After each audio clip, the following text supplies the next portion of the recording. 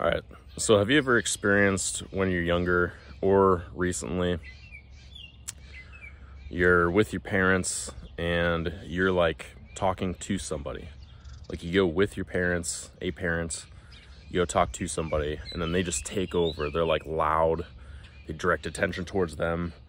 And when you're younger, you're like, oh, okay, well, I guess like dad's doing the talking or dad's doing the controlling of this interaction. But then when you get a little bit older, you're like, oh, this is kind of annoying. And then you get a little bit older and then you're like,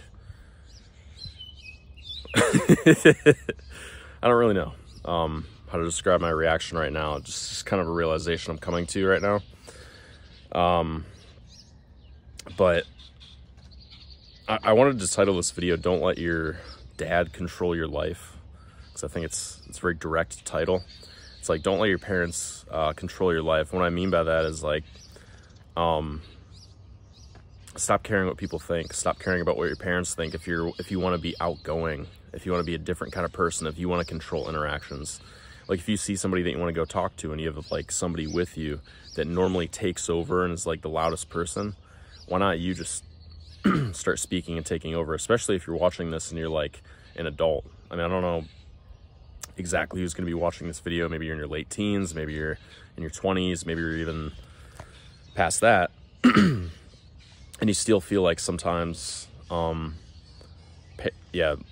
parents or people who used to have a lot of authority over you, maybe still do have some leverage or authority over you in life. Like, you know what you want to do, you know what you want to say, you have a voice. Do what you want to do. I was on a group call recently, and a woman said,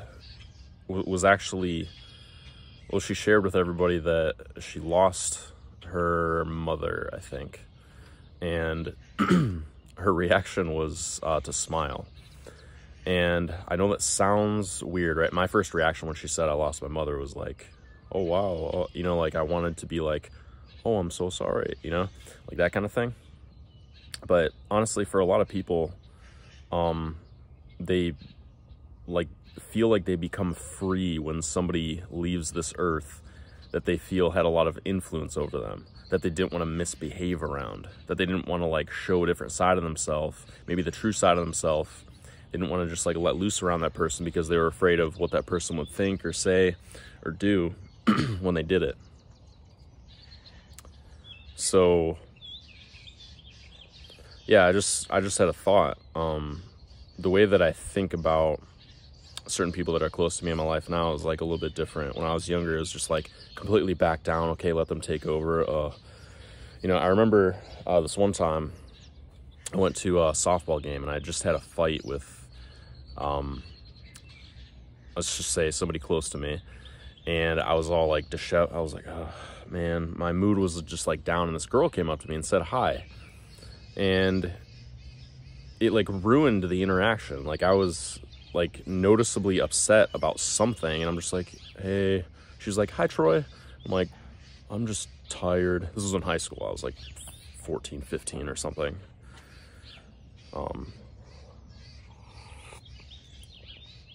But the reason for that is because I was letting an outside circumstance determine my mood, my state of being. Like a fight that I had with a family member.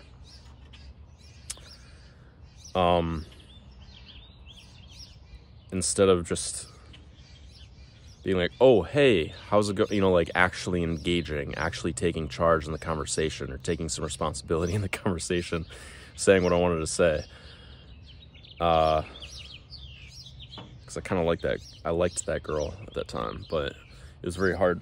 It was very difficult for me at that time to like, I don't know, just take over, just take charge in conversations and stuff. And I was thinking about like the difference that I think now, kind of like I don't know if it's an epiphany that I had this morning, but the way that I look at certain people, like I see like insecurities in other people, like to want to be the loudest in the room. And I used to think of it as like, oh, they're just in charge. They're more confident than me. They're not more confident than me. So you watching this, the loudest people in the room, they're not more confident than you. They're just better at hiding their insecurities. Everybody has insecurities. The loudest people in the room are often the most insecure. And I think, by the way, just on the topic of insecurities, the best way to get over your insecurities is to accept them. So if you're in a conversation with somebody and you're feeling insecure, this is what I did when I got sick of being shy. I started accepting the fact that I was awkward. I started accepting the fact that I would shake sometimes when I was meeting new people. Like, I'll get really nervous and tense. I started to accept those things about myself.